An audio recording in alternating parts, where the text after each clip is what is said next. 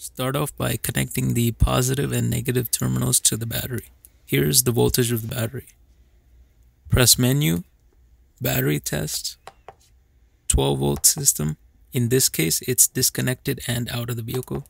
The terminals of the battery are on the top, and this one is a regular battery as it can be refilled and serviced by removing these two caps. So I want to test the cold cranking amps. Now it will ask you to enter the cold cranking amps that your battery is rated for, which should be displayed somewhere on your battery. Now hit enter and let the test run. As you can see on the top, it says replace battery, which means that this battery is defective.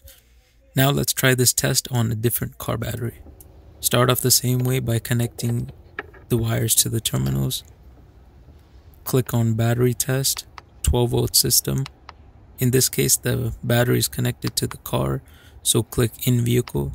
Battery terminals are on the top. Now this specific battery is an AGM battery, as you can see on the side label. Alright, so click on AGM, and the cold cranking amps on this one is 850, so set it to that. The higher cold cranking amps on this AGM battery is one of the benefits that it has compared to the normal lead acid batteries. Once set, click enter and allow the test to run. This time on the top it says that the battery is in good condition, but it just needs to be recharged. And that's it. That's how you test the battery's cold cranking amps with this Foxwell battery tester. Hope you guys found this video helpful. If you did, consider liking and subscribing, and I will leave a link to this tester in the description below.